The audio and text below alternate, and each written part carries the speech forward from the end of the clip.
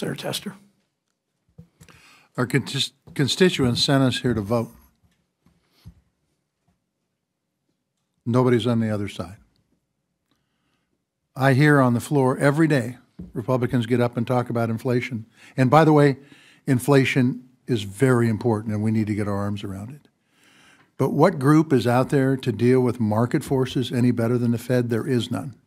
Yet they don't show up to vote. I think we should have the vote today regardless, just to prove to the constituents of these folks' states that they're not showing up. They're not showing up to do their constitutional duty that they were elected to do.